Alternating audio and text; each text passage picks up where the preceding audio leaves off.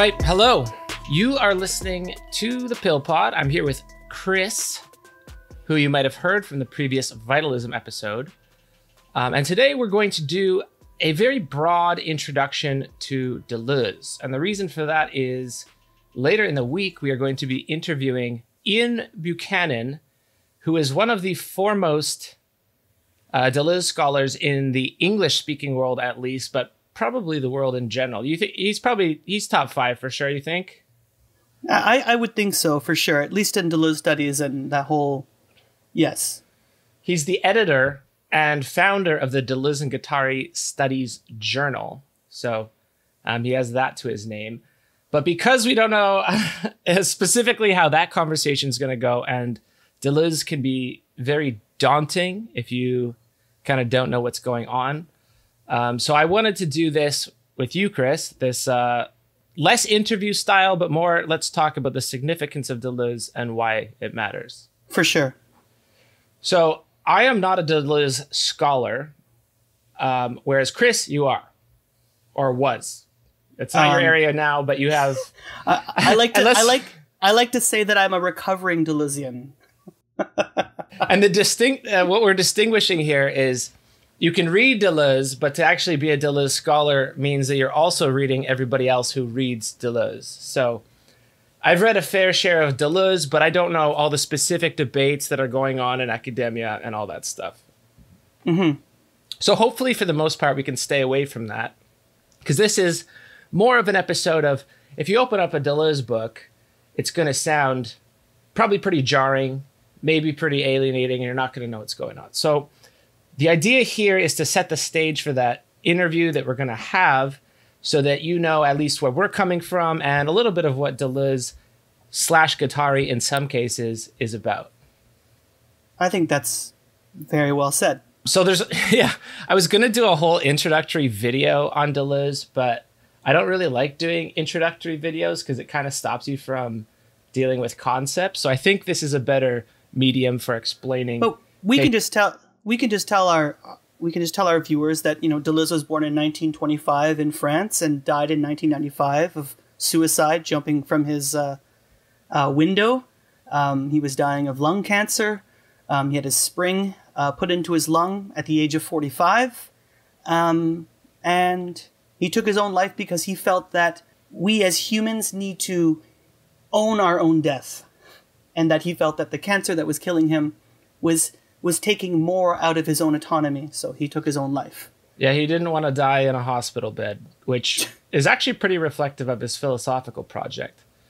So to focus on his philosophical project, which is vast, I have broken down this. Chris, you can push back on any of these categories if you wish, but just for the sake of clarity, I think the best way to deal with this is to talk about 4 different Deleuzes.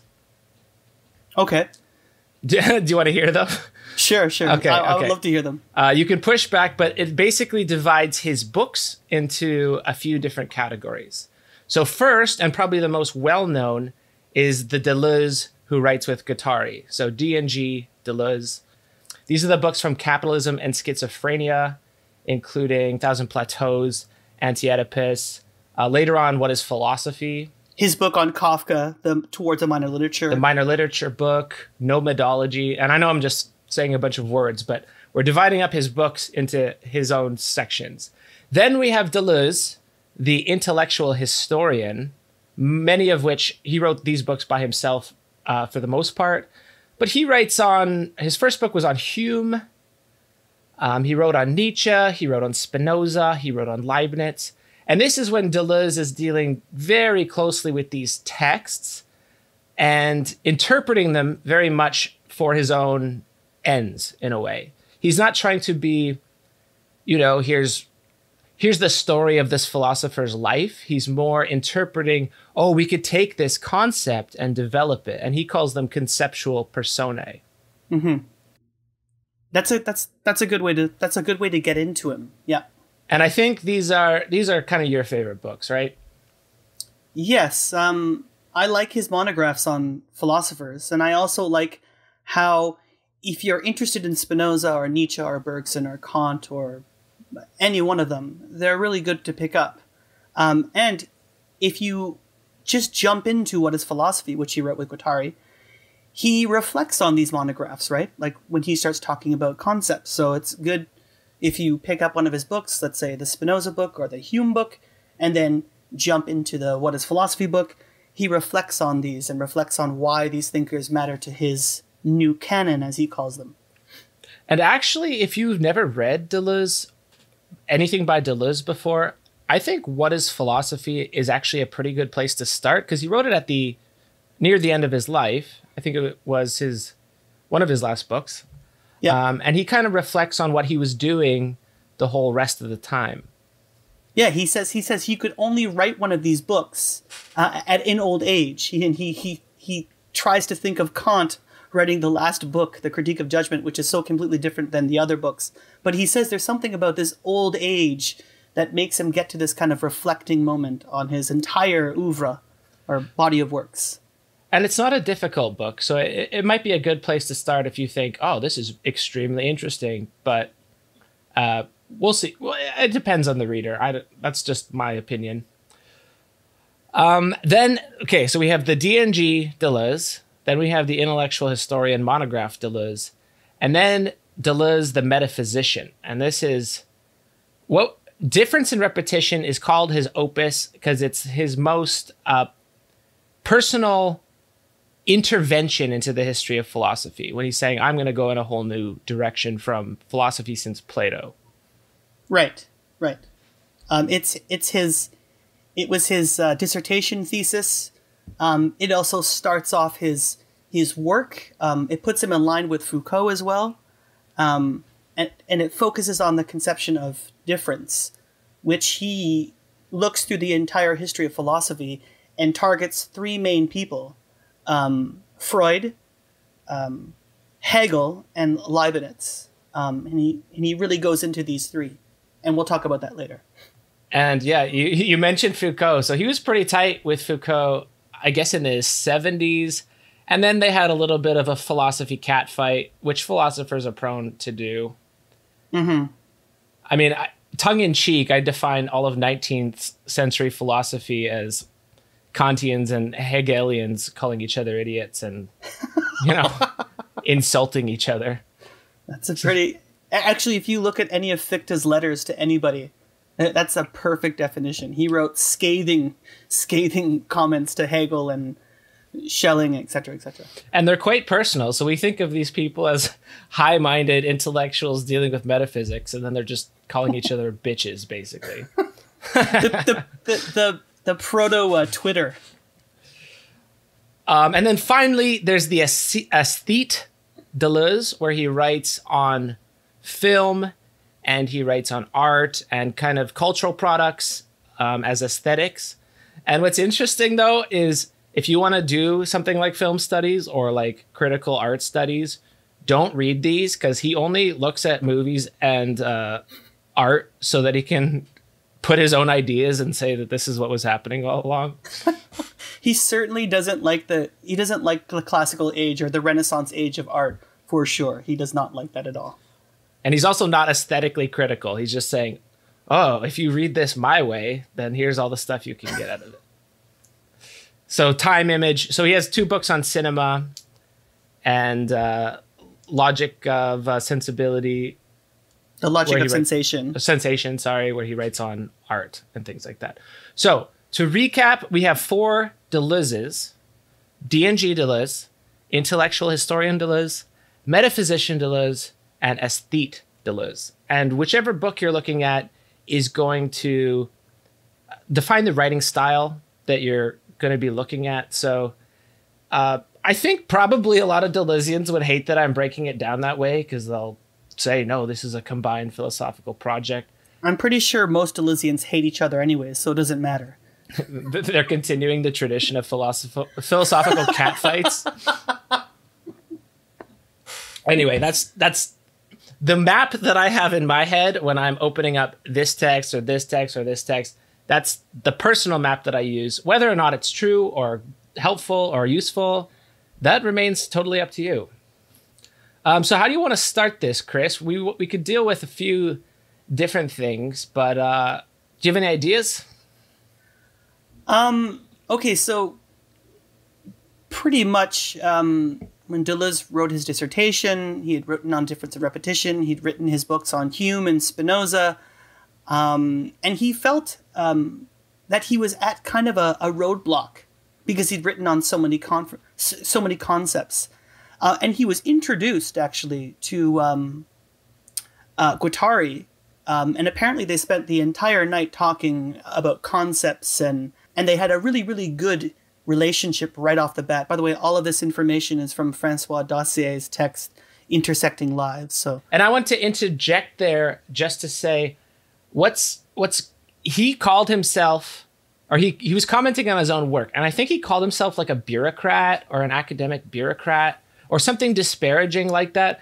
But meeting up with Guattari and becoming friends changed the way that he wrote and presumably the way that he thought. Obviously, we can't decide on that either way, but he re-envisioned philosophy from having met Guattari. And just a little bit of background on Guattari: he was like a protesting academic. He was like in the streets, communist, and he studied psychoanalysis under Lacan. Lacan was his analyst. And he kind of severed ties a little bit because he thought Lacanian philosophy, or the Lacan school of psychoanalysis, was a little bit too cultish for him. Yeah. He said this in an interview that I read 2 weeks ago. Interestingly, when they met, Deleuze gave Guattari his text, The Logic of Sense, which has a lot of psychoanalysis in it. And the critiques there were of Freud. So apparently, during this era, Lacan had asked Deleuze to sit in on one of his lectures during the Logic of Sense time, roughly the critique of Freud. So this is an interesting period of intellectual richness between two thinkers, thinking out politics, how these concepts can go out in the street, how they can be taken to the street, actually. So that was a good point that you brought up about his Guattari's activism. And the Anti-Oedipus book, which is the first book they wrote together, as far as I know, right? Right. Yep. Let's just assume that I'm right about that. It was very much dealing with the problems raised in psychoanalysis, more Freudian psychoanalysis than Lacan, but it was arguing for a different sort of model. Yes. So it was against the kind of, the Oedipal complex, the kind of triangulation of the mother, father, etc., signifier. They were really trying to target this. And they were looking at different organizations such as the state, such as religion, the religious orders, as well as the media, etc. And this brings up a central tenet that's going to define Deleuze's entire trajectory and his whole philosophical project, which is increasingly anti-establishment in certain ways. Because you said this word, the state, and the state is very much a concern to them in the same way that it's a concern to Foucault, actually. But instead of having the state as an ultimate position, they're kind of they call it machines, right? They try to figure out all the different machines that make up the state instead of positing an concept or a totalizing concept like power. Right. And this is one of the... If you know anything about Foucault, you probably know the word power. But what's very different from people who interpret Foucault and write about Foucault is they presume that power is just this like miasma or this cloud that just exists everywhere in society. Whereas if you actually read Foucault, the way he does his text in terms of madness or in terms of hospitals or in prisons, it's always starts from the details. It's, what would you call it? It's inductive reasoning. And he says, okay, here's how a prison works. Now let's establish power. And the conclusion of the book is power.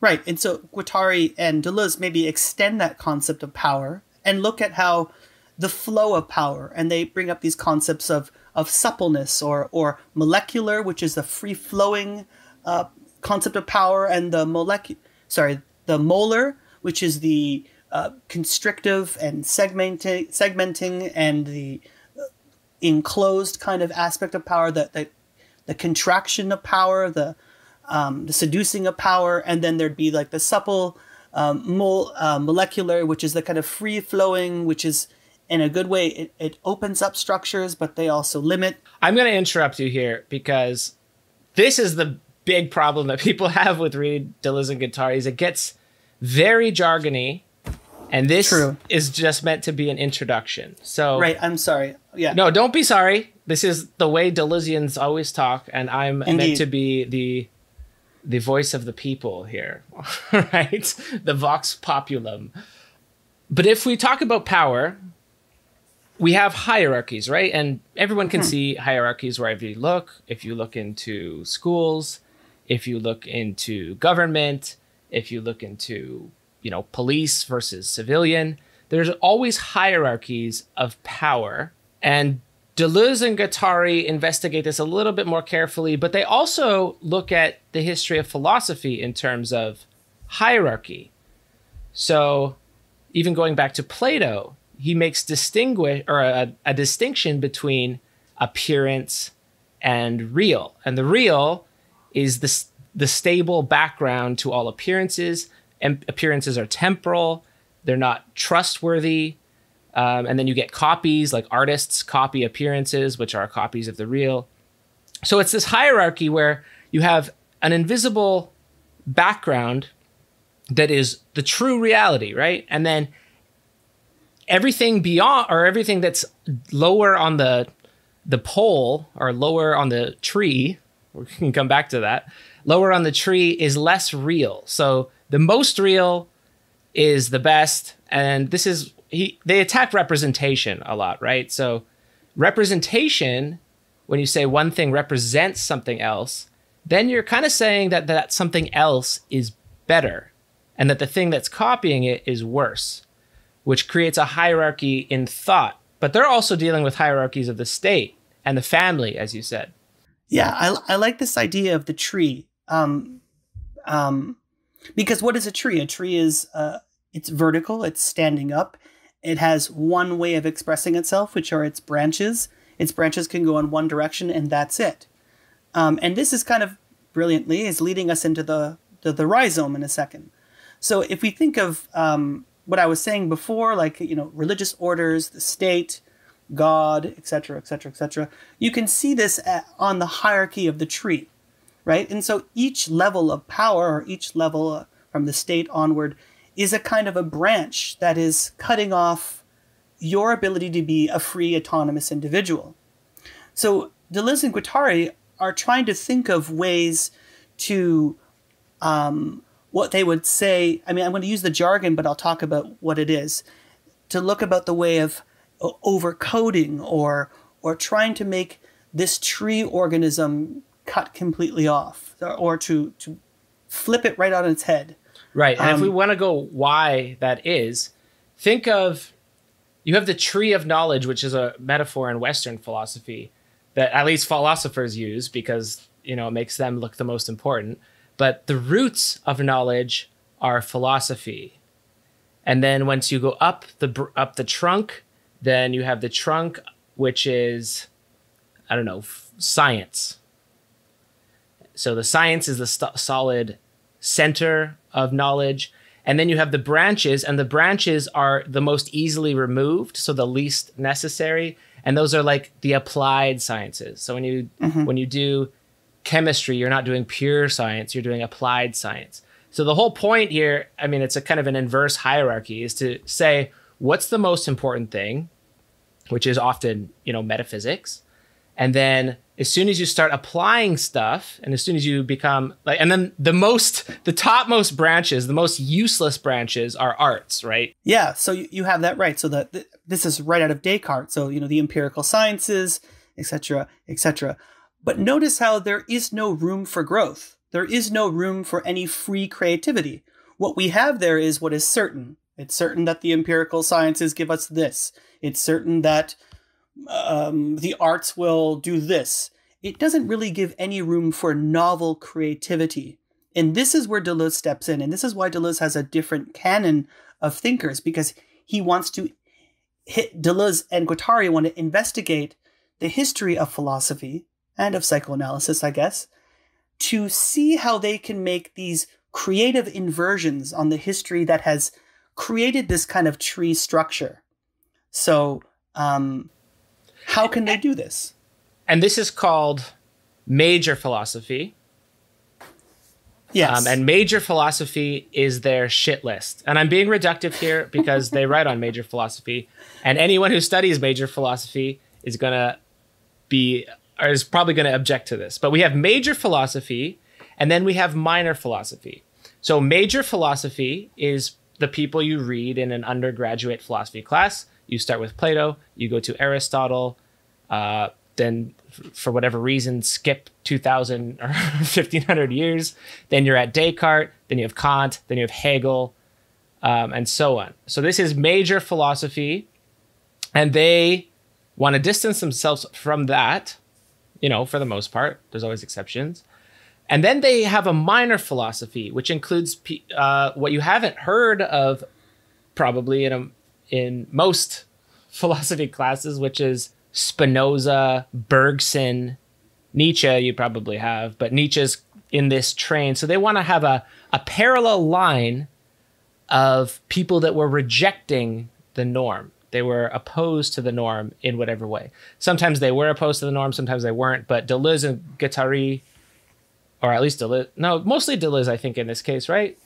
Yeah, Deleuze, yeah, for sure. These are his monographs. So Deleuze gets these small ideas out of these thinkers and say, no, they're part of the minor philosophy, which in his mind is good. It's better than major philosophy.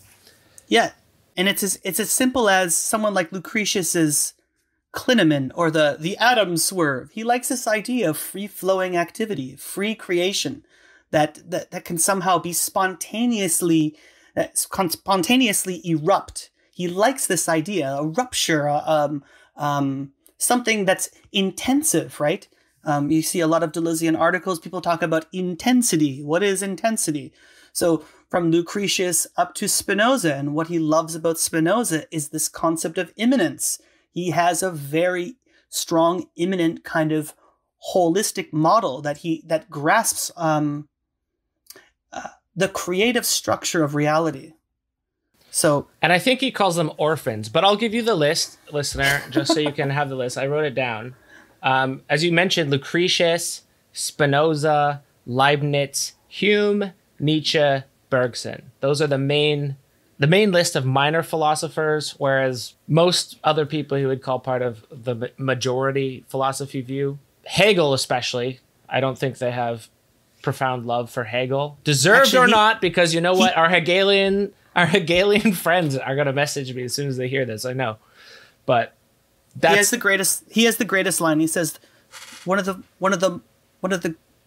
most disgusting things that he had ever seen come into existence was the dialectic in Hegelian philosophy. Yeah, and you can kind of see the reason for this is because Hegel's dialectic of history overall basically explains all of history. So it's totalizing. And you know what? We're not going to do that on this podcast, but we can push back on that and say, no, like there's spontaneity in Hegel. There really is reason to believe that. But just for the sake of this episode, we're going to reduce it to a binary, which says Hegel's a bad philosopher because he doesn't allow for true spontaneity and true like resistance. Because if history is all one process, then what is resistance for? There could be no resistance. So Deleuze and Guattari are very interested in this concept of resistance, and they give it a very physical form in terms of becoming woman, becoming animal, becoming minor. The Kafka book was about Jews, so Jews have to write in German in Germany, but they come at it from an outside, even though they're inside the German Geist. But this is the beautiful thing about the Kafka book, because he brings up the idea that Kafka is a Prague Jew. He's from Prague. And what he likes about it is one of the first concepts that Deleuze really works out is the stutterer, And what does a stutterer do? A stutterer takes Yiddish and applies it to the major language, which is German, and the stutter adds a kind of intonation to the language, to the word. So and then all of a sudden you see the major people, the kind of bourgeois society start using these minor words, which brings out the minoritarian politics. Right. And if we want to go into, let's bring in identity politics here, actually, because it's quite a useful application. For Deleuze to be a minority, and it doesn't have to be a numerical minority, just like something outside the dominant discourse. So in North American culture, it would be non-white, non-heterosexual, and non-male, and especially in terms of like transgressive gender identities, right? In terms of non-heteronormativity, these things are not something that you are, because if you are woman, black, minor, transgender, or whatever, then you're going to be caught in the logic of the state. So this is his notion of becoming minor, which is constantly reinventing that minority stance. And that minority stance is actually where you get a form of power from. So I don't know if you can think of examples. I think the first example that comes to my mind is like New York hip hop in the early 90s, where you get all these African symbols as a part of the hip hop, like Africa Bambaataa. But even the breakdancing scene where you see young African Americans breakdancing in the streets, kind of taking back the space, right? Sorry to interrupt you. Oh, I mean, that's a perfect example, because your identity is not something that you are, it's something that you create. And this philosophy of creativity is very important. And it just doesn't have to do with visible or political minorities either. Deleuze and Guattari saw themselves as a minority language within philosophy. So it's about everyone should be doing this kind of resistance to the state and to totalizing categories. And that looks different for every person.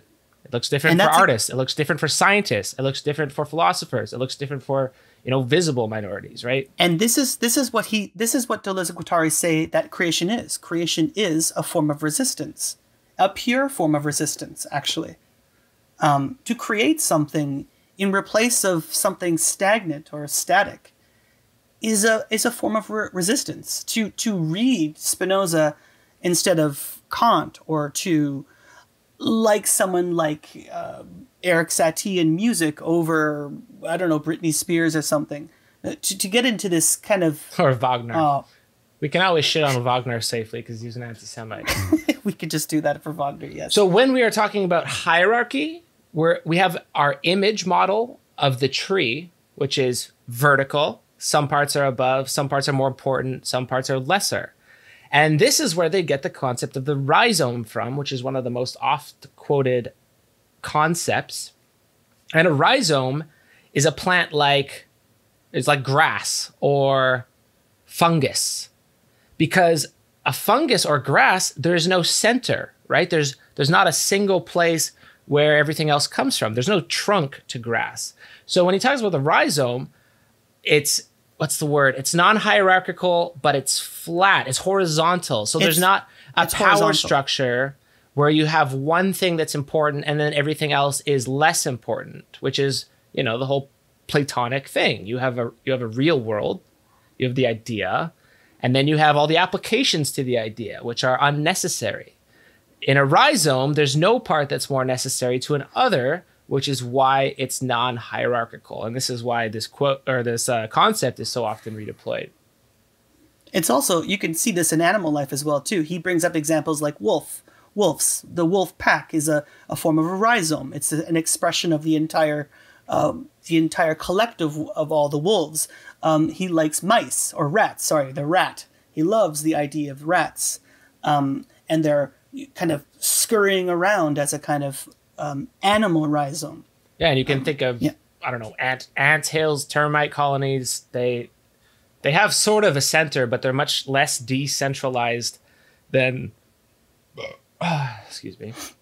They're much less decentralized than something like a human state, because the state is all about these different organs. You have the legislators at the top, you have your government officials at the top, then you have your bureaucrats, and then you have like your classes. So he even comes against Marx a little bit for considering power too stately like, and then his criticism, he criticizes Marx's criticism of capitalism.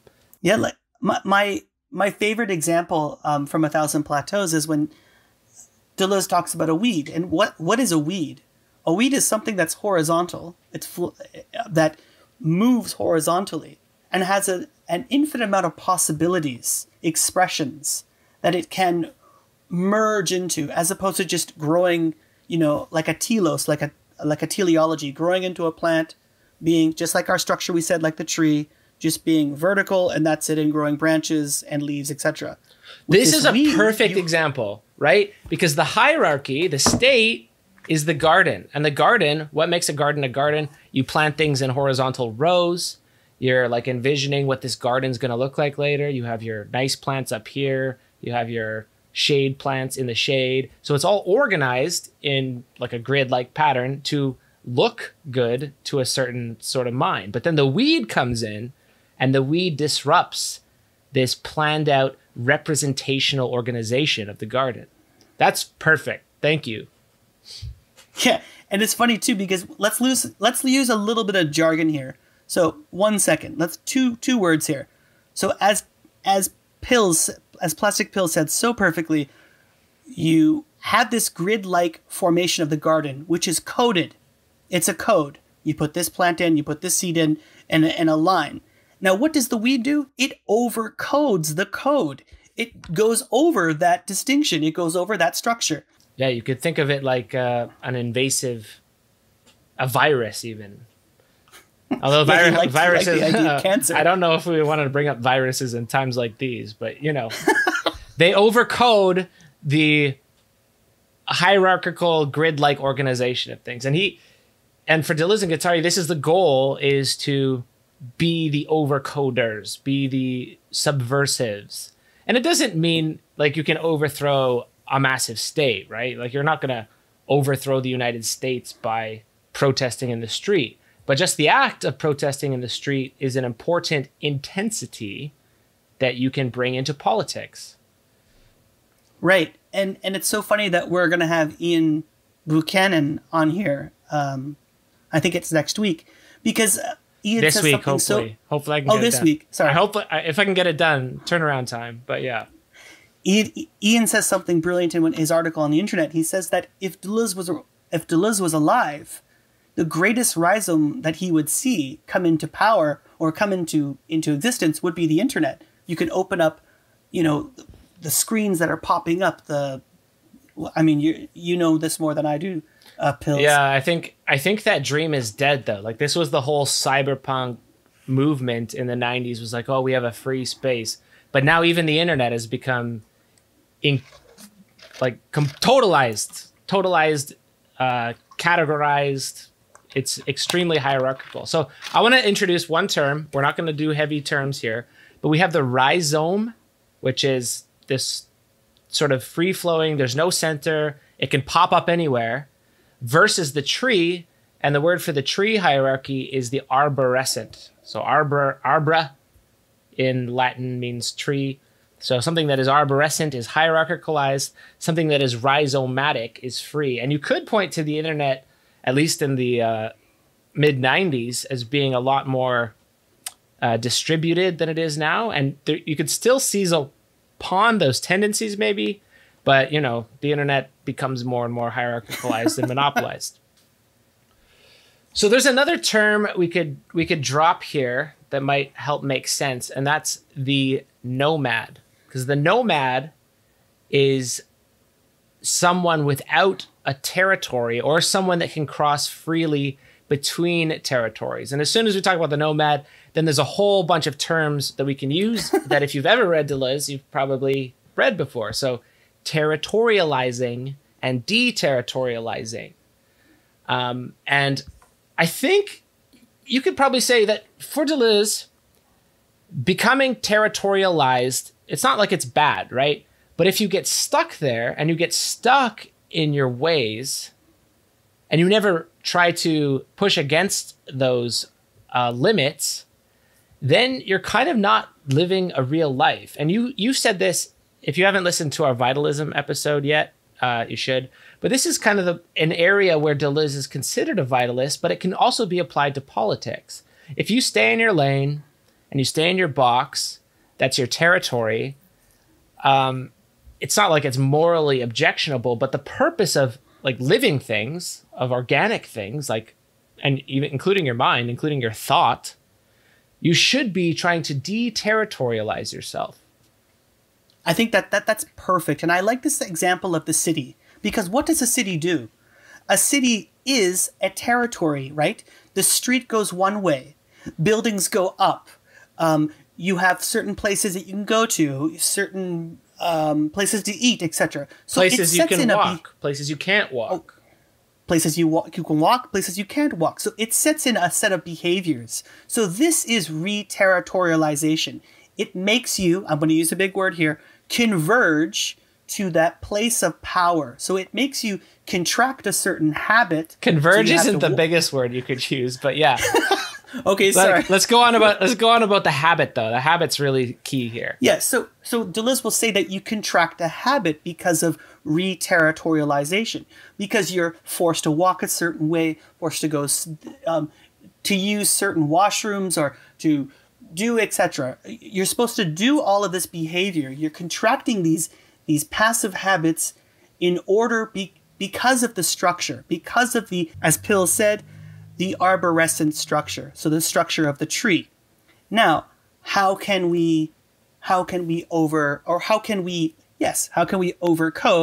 this coded structure? Besides, just running into the street and getting hit by a car, which is not the proposal here. But but yeah, how would you overcode the habit?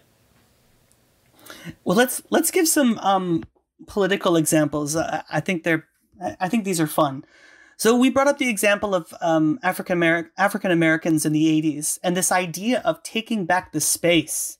This is exactly a deterritorialization. I think Deleuze brings this up in actually one of his lectures. This idea of, even just expressing yourself within the street, taking over that space, overcoding the fact that you are now on the sidewalk or in the middle of the street where cars are supposed to be driving, and you've taken over that space, right? This is kind of showing the major. It's kind of trying to be, it's becoming, and it's trying to overcode or become over the major. And this is what protest is, right? Because you're entering the street, you take it over, cars can no longer drive. But as a rhizomatic entity, even these police protests, you could say is rhizomatic in that sense. Absolutely. That it disrupts the code. And the code is just right. Cars can't drive here anymore, right? I was also thinking of a Canadian example. I think in 1986, the indigenous population took over the highway in Quebec, and Canada brought in the military, I believe. And here we have a great example because you have a minority that's oppressed. Now they're taking to the streets. They're in the middle of a highway. And what do you do on a highway? You speed, right? Unless you're... So they're taking over this space. They're overcoding this specific space. They're expressing themselves. They are right there a line of flight. They are a divergence. Oh, wait. Jargon. Oh. Jargon. Whoops. Sorry. Jargon alert. Okay. Just explain line of flight. It's a great word for this. So let's go into it. So a line of flight here would now be deterritorialization. So it's an actualizing. It's an expression of breaking the structure, breaking that arborescent structure. So here you have an indigenous population trying to fight back against. Let's go to what actually line of flight means, right? Because he uses the example of a bowman with an arrow. This is what a line of flight is. So right. You notch your bow, from whatever position you have, because no matter who you are, you're in a territory. a visible minority, not a visible minority. You are in a territory, you shoot your bow. And this is what the word line of flight comes from. You shoot your bow, the arrow goes up, and you're not sure where it's gonna land. But it's your moral unction as a living person, as a living being with, will to power. You have to shoot your arrow just to see where it lands. And he gets that concept from Nietzsche. They both get it from Nietzsche. Very Nietzschean throughout. But then you go find your arrow. Now you're stuck in a new territory. So don't just stay there in your new territory. I mean, it's not like this is good or bad, right? It's not like re-territorialization is always good and territorializing is always bad. That's not at all what's happening here. But the idea is, as a nomad, don't stay in any place too long, because then you're not acting out your intensities, the intensities that exist in you as a living, thinking person. I have a better example. There's a 1970s pianist named Messiaen. And Messiaen actually wanted to break away from the chord, 3-chord chorus structure in music, and decided to mimic bird sounds. And so he wanted to play specific bird sounds. So what a perfect way, what a perfect line of flight. Now you're gonna create a piece of music that at the same time is rhizomatic, because it's joining human creativity with animal creativity. We have two things together, conjoined as one flowing line of flight. An assemblage here, assembling an animal line of flight and a human line of flight together. Man, you keep bleeding these concepts so perfectly, because this is the body without organs, right? A Exactly. body with organs, like you could think of your own body. It's a structure. It has a certain amount of parts in it: your heart, your lungs, your pancreas, your appendix. Some of those organs are important. Some you can't live without, some you can, but there's even a hierarchy of organs in this sense. So breaking even down that hierarchy is the body without organs. It's just intense on its way to something, coming from something. And it's not like, oh, I don't have a body. That's not at all what they're saying. The idea is, instead of thinking of your position in the world as part of hierarchies, think of yourself as something on the way to something else. You're a becoming, not a being. You're not an identity. You're a becoming identity. So you're creating, and then it's not like you're going to finish creating your identity and then just be something. As soon as you get there, then you should be thinking like, what else can be? And this is, I guess, the political dimension of Deleuze and Guattari, which some people think that he's not political, but the whole idea is just resist, because resistance has a value in itself, even if you don't accomplish anything. Like, the goal is not, we need revolution. The goal is make sure that you on your own, or not even on your own, but just like as a collective or whatever part you are, you're not just a member of a class and you're not just a member of a group. You're always on your way to something. And if you think of yourself in this sense, your life becomes a work of art, not a work of, fitting yourself into a system or fitting yourself as an organ into a totality, a state. That was just beautifully well worded. No, I went off. I went off a little bit. I don't usually like to be didactic, but you know what? This is one of my favorite philosophers for exactly this reason. It's like, no matter what you're doing, you could be doing it more creatively. If you're a scientist, you could be doing it better. Yeah, you could be using science for life as opposed to life for science, in a creative sense. Or science for death if you're working for fucking Halliburton or something like that, right?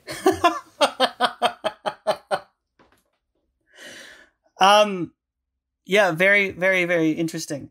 So there's there's great examples with music as well too. The great French singer Edith Piaf, she would sing normal, verse, chorus, verse, but she would sing a little off tune, and the off tune, just the action of singing off tune. Deleuze loved her, and he loved this idea that, okay, you have someone that's maintaining the same structure of songs like verse, chorus, verse, but is overturning that structure just by singing off, and her songs are brilliant. Anyways. Okay, so I was going to try to keep... This is a microdose, so I was going to try to keep it to about an hour. We said we were going to talk about 4 different Deleuzes. The DNG Deleuze, intellectual historian Deleuze, metaphysician Deleuze, aesthete Deleuze. And we haven't really talked about any of them specifically. Oh boy. And we're not going to, I don't think. We don't have enough time. But in each case, when he's reading a philosopher, he's not trying to repeat to you what that philosopher said, just like baldly. It's not information transfer. It's here's this interesting concept that we can get out of this philosopher, like the monad or the assemblage or whatever it is. Deleuze as a metaphysician tries to do this. Aesthete Deleuze tries to do this, like, let's just read a movie and pretend that it's a Bergson documentary or something. But you know what? We can still adhere to your 4 Deleuzes by taking an example from each. Let's do that. Here we go. Let's start off with the monograph Deleuze for a second, with something as easy as the concept. So, Deleuze believed that the history of philosophy was about one thing: creation. And he actually says this at the end of What is Philosophy? I'm pretty sure he actually says that in the first page of What is Philosophy. Oh yeah. Creators of the world create. So can philosophers do but create the concept?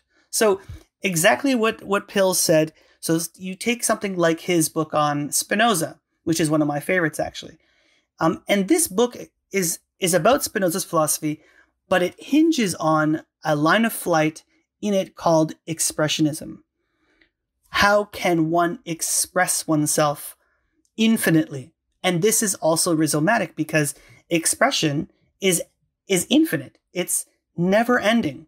You have an infinite amount of possibilities to express oneself in either identity, behavior, action, right? This is a great way of overturning those passive habits.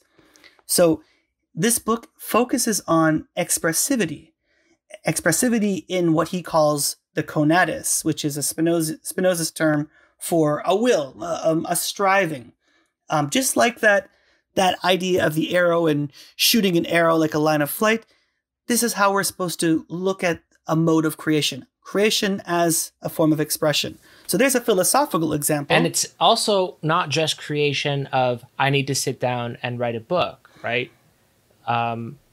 Just to summarize the rest of What is Philosophy, scientists can either, be creative or not. Artists can be creative or not.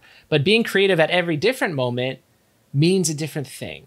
And that's kind of the crux, the center of Deleuze's, all 4 Deleuzes, is that if you're stuck in one place, you're doing something less than what you could be doing.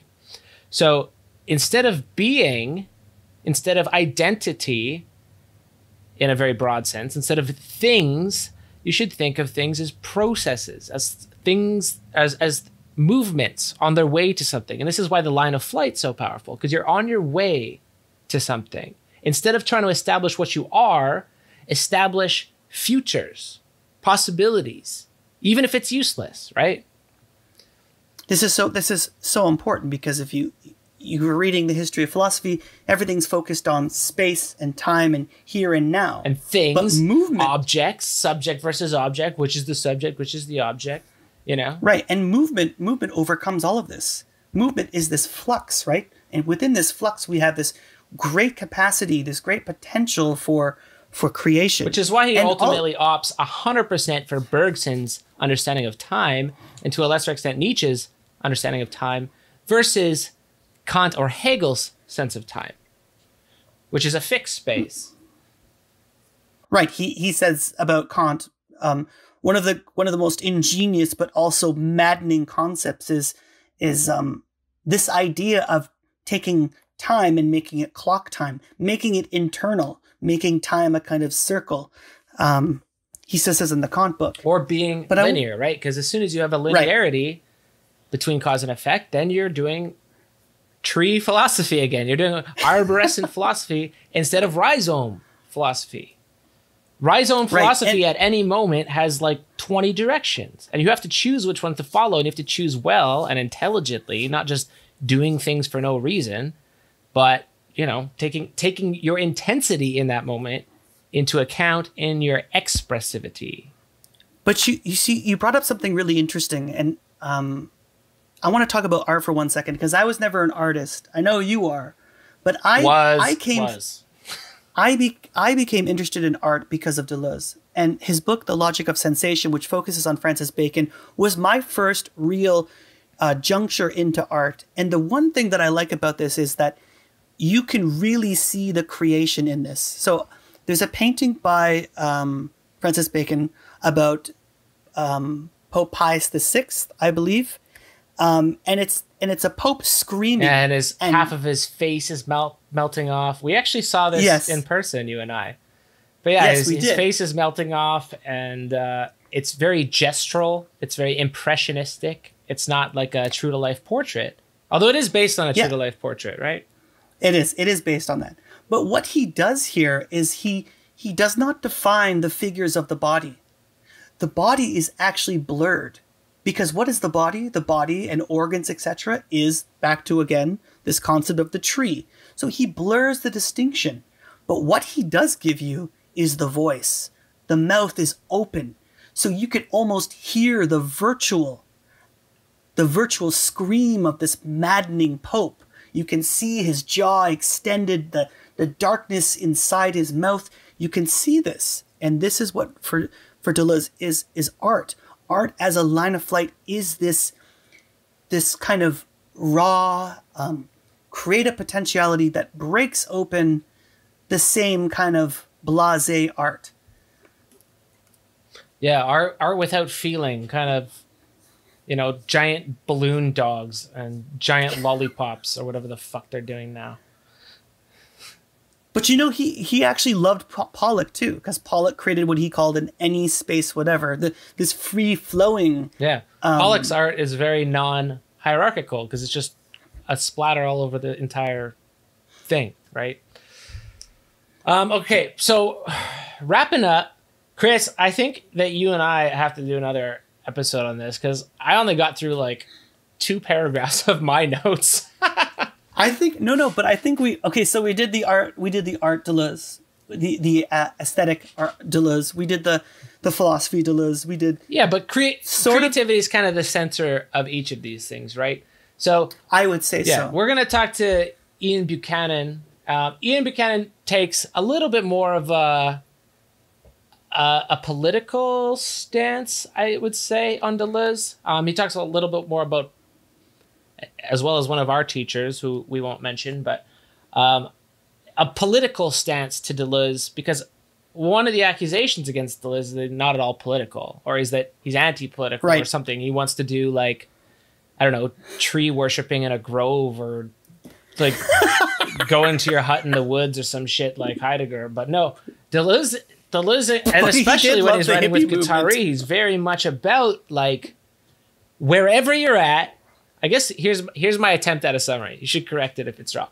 Wherever you're at, whatever you're doing, if you're a musician, if you're an artist, if you're a political subject, if you're a minority, if you're a reader, if you're a writer, you could be changing the very definitions of what you're doing through your work.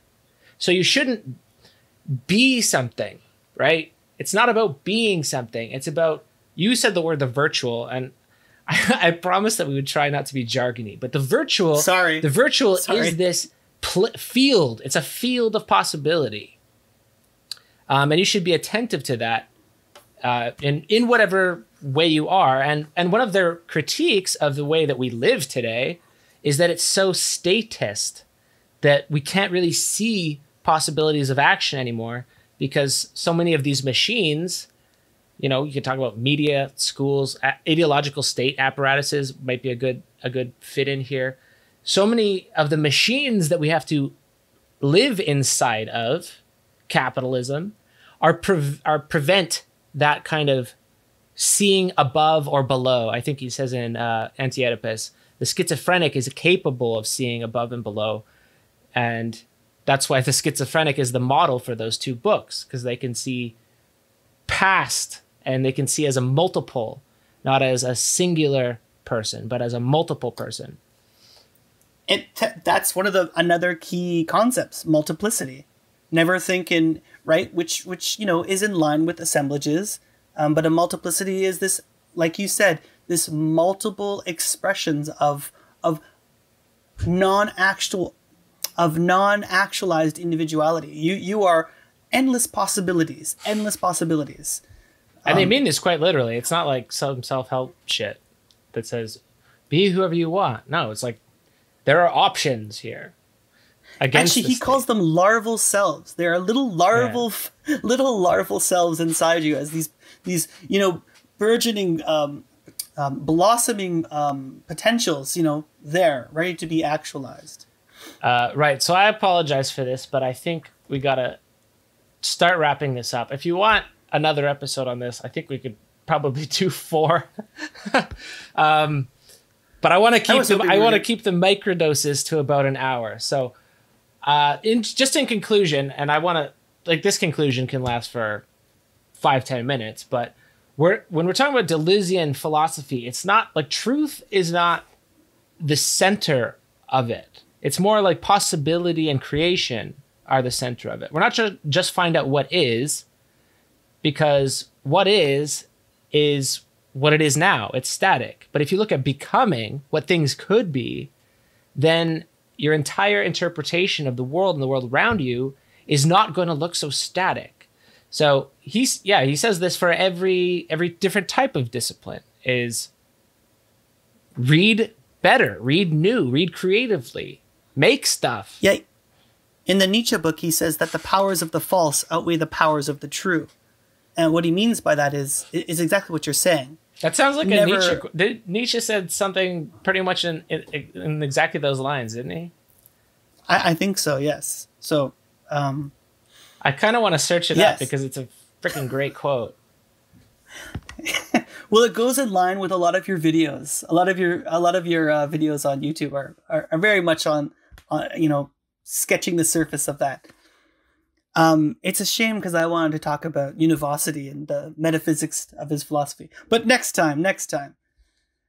But yes, I definitely think that this is a philosopher that is an artist, number one, and is creating a manifesto for other philosophers to not just be bureaucratic academics, historians working on basic ideas, but to be free-flowing,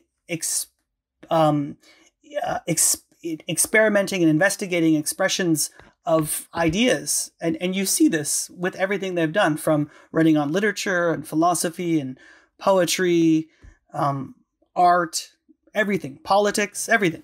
I think I remember the quote that I was thinking of. Nietzsche says, the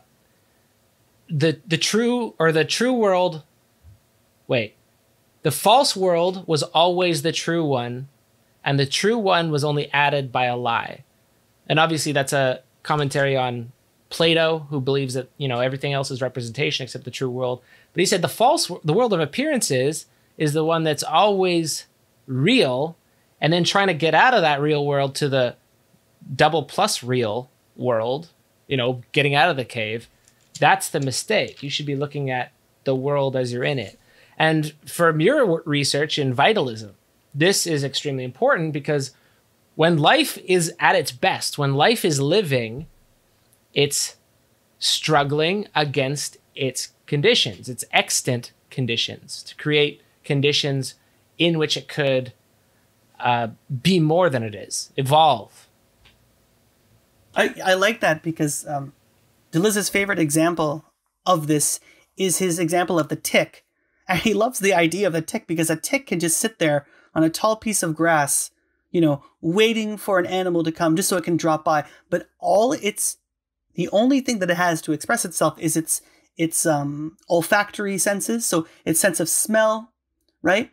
It's got very poor vision. So it's using this to the most it's using every kind of feature of itself, you know. All right. Well, I guess just to summarize, like, no matter what you're doing, be an artist at it, I guess.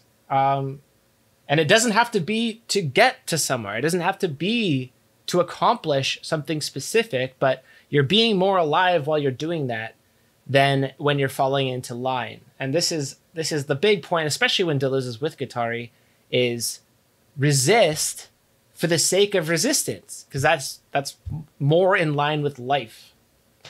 Can I just bring up one thing? Sure. And it's about you. It's about you, unfortunately. Oh God! And I know you don't. I know you don't like. No, this, you're gonna collapse my sense of distance here from the object that I'm discussing. Anyways, I saw your recent video last night about how you make videos, and I found it very Deleuzian, actually, because even the term plastic pills, when you just start describing the concept of pills and then the concept of plasticity, plastic, those two concepts create a multiplicity. Like, this is a perfect example of Deleuzian philosophy. Yeah, it's deterritorializing and territorializing in the same word. Exactly. So you have the plasticity of society, the plasticness of mundane existence, and then you have pills, which are, you know, the kind of binary of the mind and the body, right? The pills, you know, conquering, or how did you say it? You said control. But I would love it if you overinterpreted this, because I think when I had made that stuff, I had never read Deleuze yet. So just overinterpret it. You can publish a paper on my larval genius that I didn't even know what I was doing. But even this example, and the funny thing is, what a great example. And I'm going to continue with this, and you're not cutting this out, because you used to paint pills as well too. Like, you show in the video you painting these pills, and you take this possibility. This is becoming increasingly uncomfortable. You take this possibility and you actualize it into art, and not only does it have an intensity, meaning it's got this divergent line of flight here, it's got this multiple meaning of plastic and the pill, and now it's an artwork. Now it's an extensity.